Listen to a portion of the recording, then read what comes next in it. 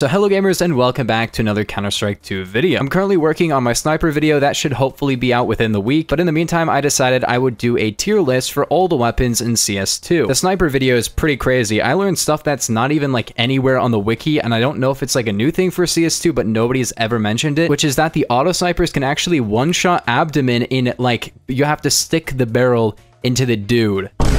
Okay, anyways, first gun, the AUG. The AUG is an interesting weapon because it was pretty good. They've just made it more expensive again, but the other small nerfs they've done to it really just make it not worth the price anymore. It is the most expensive assault rifle in the game, which is unfortunate, and I'd probably say there are better options. It's not an awful gun, it's just really not too good or anything. Next up, the AWP. Obviously, it's a top tier gun. I don't really have to explain this one. Yeah, it's only got 5 rounds now, but it can one-shot to anything upwards of the legs. That is armor or not. Like, it can one-shot to the pinky finger, it doesn't matter. It just can't be the legs, which is unfortunate, but honestly, the legs are a hitbox that you don't often hit with a sniper rifle, so you won't really notice. I think a new player probably would think this gun was always a one-shot, even to the legs, but it's not. But it's not really that big of a deal. Moving on to CZ, this gun used to be so much better. It is definitely awful. It has basically no reserve ammo, the reload is really slow, the magazine is pretty small. It empties its magazine in like 1.2 seconds, because it's only got 12 rounds and as much fire rate as the AK-47 at 600 RPM. A couple of people were talking about how they liked it personally in the comments of my pistol guide video, and I can kind of understand it, but honestly, like the reduced kill reward, the fact that it can't one-shot headshot like the 5.7 can, and the fact that it's 500 bucks, I think if they reduced the price to like 400, maybe even 300, but that might be way too much, or just changed it in some other way, maybe it would be better, but yeah, it's not very good. The Desert Eagle, on the other hand, I don't know if I should put it in top tier, but it is 700 bucks. The reason I'm contemplating one of these two is that this gun is more expensive than any other pistol, of course, and also it's terrible on the pistol round because it and the P250 have the same one-hit kill head when somebody doesn't have a helmet, so there's really no reason to use it on a pistol round, and, you know, it's a pistol, so it's supposed to be good on pistol round too. Obviously, not every pistol is good for pistol round, but this one is especially not good, but still, it's 700 bucks, and you can one-tap people to the head at nearly any range, so, I don't know, probably pretty good. I put it top tier. I do understand why people would put it lower, but yeah, I think it's probably top tier. Next up, we have the dual Berettas. Now, I really want to put these in one of these two spots, definitely more towards this spot, but I'm not gonna lie, the armor pen on these guns in the range, it really does not make these a very good option at all for anything past pistol round. But pistol round, if you have a great spot like the boost on Vertigo, I will kill like 3 or 4 people every single time I do that correctly. But because they're really not any good past the pistol round, I can't really put them in great, right? I put them in decent just because for the pistol round, they are absolutely top tier, but past that, they're really not. Next up, AK. Obviously, this is going to go above the AWP. The AWP is better in certain scenarios, of course, but it's the AK. It can one-tap headshot. The recoil is really not that bad. The accuracy is pretty good. Like, tapping is very accurate. It's a really, really good gun. Next up, FAMAS. I don't know if I should put this in awful because, like, I guess I can put it in there are better options, right? Maybe even decent. I don't know. It's definitely going to be down here, but not awful. It is definitely the worst assault rifle in the game. Even the AUG and the SG553 are better if you can pick them up off the ground, but it's less expensive, so yeah, it is good for that. But if you find a Galil on the ground,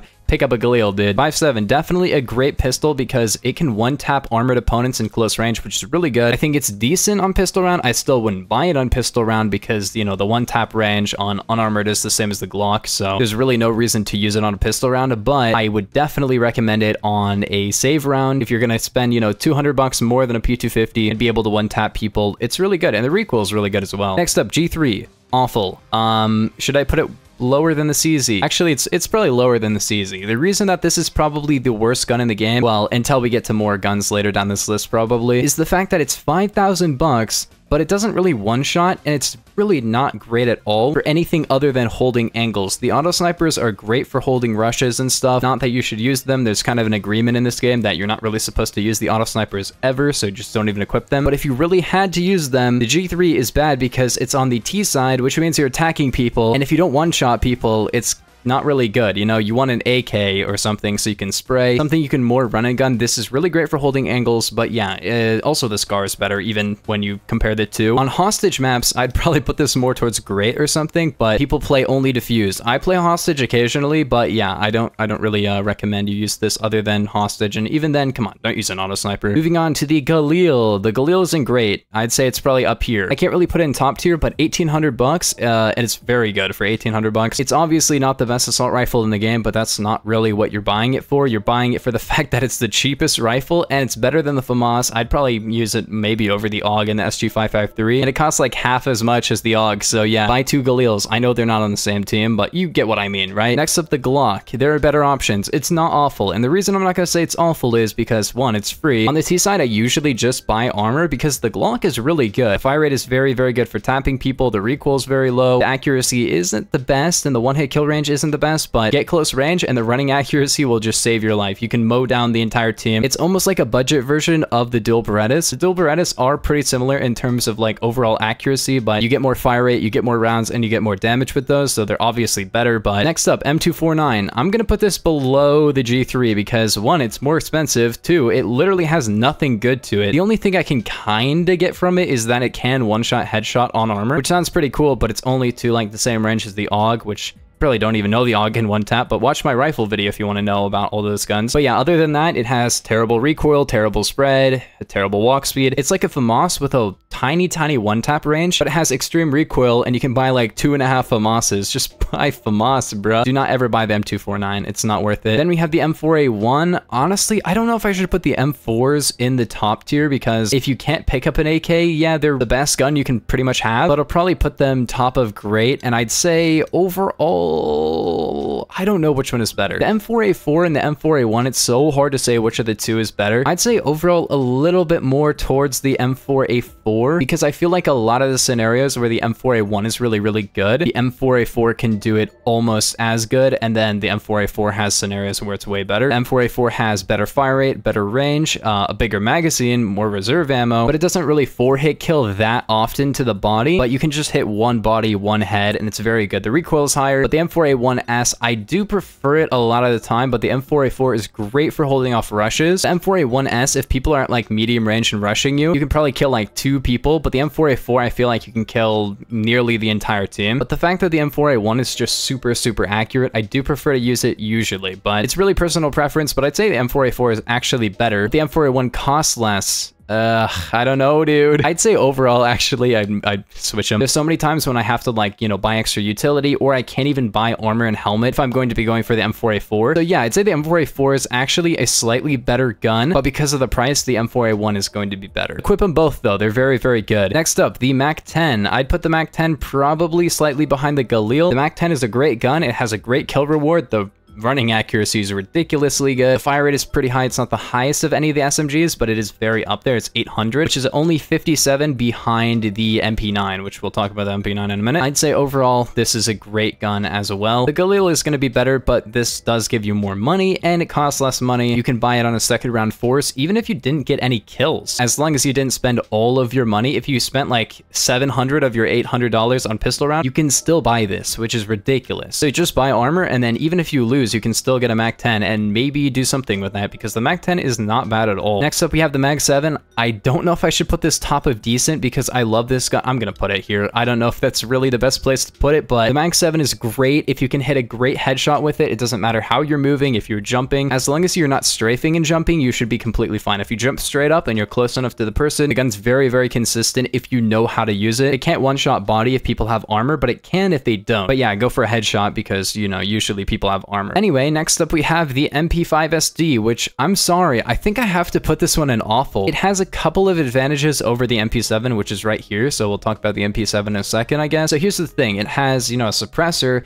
it reloads slightly faster, and then it has a little bit more walking speed. Other than that, the MP7 is better. The MP7 is more consistently not like a 6-hit kill. It can kill in 5 shots a lot better. And overall, if you want the suppressor, the MP5 is, you know, one of the suppressed guns in the game. But the MP7 is just better, kind of, because like the damage on this one, it's only 2 less, but on armor, that makes it like do 17 instead of 20, which is ridiculous. At that point, it's basically like an AK versus an M4 in terms of like, yeah, you have to hit an extra shot now, which is only 1 extra shot, but it can be be a big deal, you know? But then we have the MP9. I'm putting this one in top tier. I don't know if that's controversial, but that's just how I feel. The MP9 is great. The running accuracy is great. The jumping accuracy is great. It has the fastest reload of any gun in the entire game. It has the fastest walk speed of any gun in the entire game. Maybe the best running accuracy, except like the Tech 9, but we'll get to that one soon. And it also has the fastest automatic fire rate in the entire game, and it's only 1,250 bucks, gives you 600 bucks on a kill. If you have a T-sided map, this is basically the one thing saving you. You can play defensive, you can rush people with it. The damage itself isn't really that good at all, but it actually has, I think, the best range of any of the SMGs. It doesn't really lose its damage as much as the MAC-10 over range. The MAC-10 does do more damage, but it fires slower, it reloads slower, and it's not quite as accurate while running, but also it has less recoil, so it's kind of more accurate. The MAC-10 is better if you want to go like a little bit farther out in terms of your kills, but since you're using the MP9 on a defensive team, you can just sit behind a corner. You don't have to like rush people. Versus the MAC-10, you need that extra range in case people try to fight you at medium range, but obviously the MAC-10 won't work there, but it will work better than an MP9. If you're confused by the fact that I'm putting this higher than the M4A4, the reason for that is because of the price. It's like a third of the price. If you had infinite money, the M4A4 would be better, but you're not always going to have enough money for an M4A4. That's why this gun is overall better, is because you can have it more and it's still really good. Like, you can beat an M4A4 with this gun. But next up we have the Negev. I'm going to put this one in decent. I don't know if I should put it ahead of the FAMAS, but yeah, it goes in decent. The Negev can't one-shot headshot like it used to, but yeah, it's a laser beam if you shoot it for a few seconds, and then you just kill everyone with it. It's a great CT-sided gun. It's not a very good T-sided gun, but if you're playing like Inferno and you go to B site and then you throw a smoke down and just start shooting down banana, you can mow down the entire team with the gun. It's very situational, but it's very good in certain situations, and against top-level players, it won't win, but you know, if you're just playing like a regular game, you can make good work with it. I don't personally use it basically ever, but yeah, it's pretty good. Next up though, the Nova shotgun. I don't know if I should put it in decent. I personally do not like this gun, but I know a lot of people do, and I have gotten like 1v4s with it, which was fun. For some reason though, I just can't use it. I'll only hit people like 90 and 1 to the head and just die instantly afterwards. I don't know. I don't know if I should put it in there are better options, because if you're a T, unless you have enough money for an auto shotgun, there aren't better options, but the Mag 7 is just so much overall better that I don't really use this gun on the CT side. I'm gonna put in there are better options. It's not the worst gun in the game, but it really isn't the best. Next up, the P2000. I'm gonna put this one, there are better options, which is the USP. It isn't necessarily worse than the USP. Next up, we have the P2000. I don't know if I should put it in top tier. I don't know if I should put it higher than the M4s. Obviously, it's not better than them, but in terms of like cost to usefulness, yeah, it's going above the 5.7. The P250 is a $300 gun, so it's basically the least expensive gun in the game with the dualies. But unlike the dualies, it does 96 to the head on armor and has actually pretty good range as well. The accuracy itself is a little iffy, but it does really good damage. You can basically kill with one headshot, one body shot like an M4 can, but the M4 is over 10 times as expensive. So this is my save round gun. I buy like only this and then maybe a flashbang or something. You can buy one of these and then buy one for your teammate and still have spent less money than a deagle. Next up, we have the P90. I'm gonna put it in decent. During the beta, I was playing Ancient and it was like 11 to 12 or something. We were losing, and this was the most cursed game ever, where we basically won like every round of the half and then lost every round of the second half, and then we were about to lose, and I was like, everybody on the team, because we had lost so many rounds in a row, I was like, everybody on the team, buy P90s and rush the open part of mid, and somehow it worked, and we were able to just overwhelm everybody. The P90 is expensive, it gives you very little money back, but it is the best SMG in the game. It's just, you know, only a few $100 less than an M4A1. At that point, just buy an M4, but sometimes the P90 works, so that's why I'm putting in decent. That was a long explanation, but yeah. Next up, the PP Bison. I'm putting this one in awful. I don't know, dude. It's not the worst gun in the game, but I can't really recommend it under the MP5. The Bison is a little bit, I wouldn't say underrated. It is bad, but it's not as bad as people think. It's still really bad though, so yeah, it's definitely awful. It has the largest capacity of any gun in its class and any gun in most classes. However, it's basically an auto Glock, where the damage itself isn't that bad, but the armor pen is terrible, so don't use it. Unless you have an extra slot and you really just want to put this in there, I wouldn't recommend this in your loadout at all. Same with the MP7, but maybe you could make an argument for the MP7. Next up, revolver. I don't know if I should put this in awful because people might get mad. Some people like the revolver. I'll put in there are better options because it's the deagle. The deagle is the better option. The deagle is terrible if you don't hit the head. The revolver is, I guess, slightly less terrible because you can hit him twice in the body. But the deagle, you can do that up close if you hit the lower chest, the abdomen. Next up, we have the sawed-off, and this is going to be a controversial opinion. I'm going to put it top of awful. I'm not going to put in there are better options, though, because it is a really bad gun, but there are like 3 ways that it actually becomes really good. First off, connector and overpass. Sit in there and then let your team go B. Everybody from mid to connector is going to go down and you're just going to hit him in the body and hit him in the body. Then we have the scar, and I wouldn't recommend you use this, but I'm going to put in decent because it is a very good gun objectively speaking. But again, don't use it. It's kind of the rule in this game that you're not supposed to use it. It reloads faster than the G3. It has a tiny bit more recoil, but it has a faster reload speed, and it's on the defending team, which makes it pretty good for holding angles, so you can kill the entire team by just dink, dink, dink, because it 2 shots to the body and 1 shots to the head to basically any range, and it can 1-tap to the body, but I'll talk about that in my sniper video. Don't use it, like I said, but if you are going to use it, it is a decent gun, but please don't use it because you will get kicked. Your own team will probably start screaming at you. Next up, though, we have the SG-553. I really don't know why you'd ever use this gun, other than the fact that it is kind of brain dead easy when you compare it to the AK-47. And I talked about that in my rifle video. The recoil pattern is really goofy, but I put it a little bit under. No, I don't know if it's better than the AUG. The AUG does fire faster. It just has such a slow fire rate. I don't know. I'd probably put it slightly below the AUG, but don't use either of them. Just don't even have them in your loadout. Next up, though, we have the Scout. I'm going to put it in great, but the bottom of great. It is definitely up there on decent, but I'd say it's bottom of great. The Scout is in a weird spot where, yeah, you can 1-tap people to the head, but maybe an automatic gun that could do that is better. And also the deagle can 1-tap to the head, so when you hit body shots, the rifles are better, and if you hit headshots, the deagle is less expensive. But overall, this gun can destroy people. It does have 1-tap body potential, which is something I will talk about in my sniper video. But if people have armor, go for the head. Maybe 2 shots to the body, but try to go for the head on this one. It fires faster than an AWP. It has double the magazine capacity now, so it's really good. And it also has 90 reserve ammo, and also you walk at full speed while aiming, which is crazy. You walk at basically SMG speed while aiming down sights, which makes peeking really good with this gun as well. Next up, we have the Tech 9, and I put this one probably... it's such a weird gun. I don't know. I'd probably put it a little bit above the Scout, but it's lower than the 5.7. The Tech 9 is the same price as the 5.7. It does a little bit more damage, but the hits to kill is the same because it's not that much more damage. It has a smaller magazine. It has way more weird recoil where it kind of just goes all over the place versus mostly just up, but it is the highest accuracy while running gun in the entire game. It is basically perfectly accurate while tapping when you're running, which makes medium range kills on people with armor and a helmet kind of doable, and you know, $500 is pretty cheap as well. I'd say the 5.7 is a little bit better because you can actually, you know, just play more stationary and spam more with it, versus the Tech 9 is mostly a tapping gun, but it is very good for that, so it is a little bit lower, but it's pretty much as good. Next up, you got the UMP. Yeah, this gun is awful. I don't know. It's not good. UMP, it has the highest base damage of any of the SMGs, and the armor pen isn't too bad, but basically the only way that they had to nerf this gun to make it terrible and everybody stopped using it is that they made the range like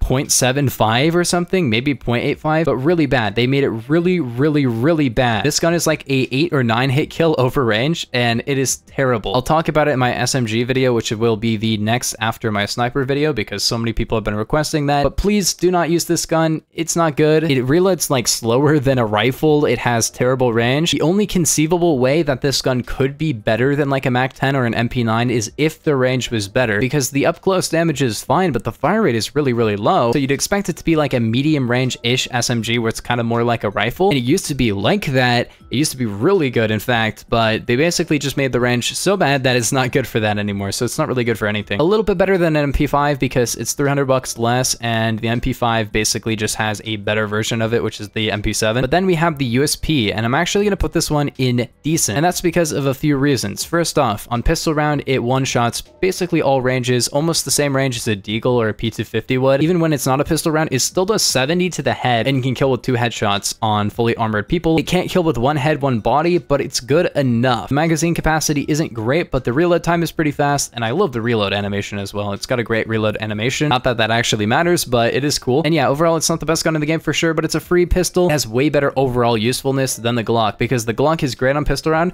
and nothing else. But this is actually good on pistol round as well, maybe better than a Glock, and then actually pretty alright on non-pistol rounds. And then last up we have the auto shotgun, and I'm gonna put this one probably between the M4s and the Galil. The weird thing about the P90 is that since it's the most expensive SMG, and it's kind of more like a rifle, I guess, they decided to give it only a $300 kill reward instead of $600. But with the auto shotgun, they're like, nope, it gives you $900, same as a sawed-off would for some reason. And if you kill 2 people, it basically pays for itself, and it will kill 2 people. It is a little bit finicky to use at first because unlike the other shotguns, you can't really move around with this one as much. It also has less pellets, it does a little bit less damage, but don't let that fool you because it has an 80% armor pen, which is more than an M4 or even I think an AK. Like, it has crazy armor penetration, which basically means hit them once in the head, they will die, okay? Hit them once in the head, hit them twice in the body, it'll kill them. Reloads 1 shell at a time, but has a really nice reload speed. It's less expensive than a FAMAS. It is a great gun. The auto shotgun is becoming a gun that people do like to use more and more. It will mow your entire team down if the guy is pretty good. Anyways, let me know your opinions on this tier list down in the comments, talking about how good they are and how often you can also buy them and when you can buy them and what team they're on, because CS is not just about what gun is the best. It's not Call of Duty where you can have every gun selected. Some guns are objectively worse than other guns, but are better because they cost less. That's my tier list. Let me know what you guys think about it in the comments, but I'll see you guys in the next one. Peace. Have a nice day.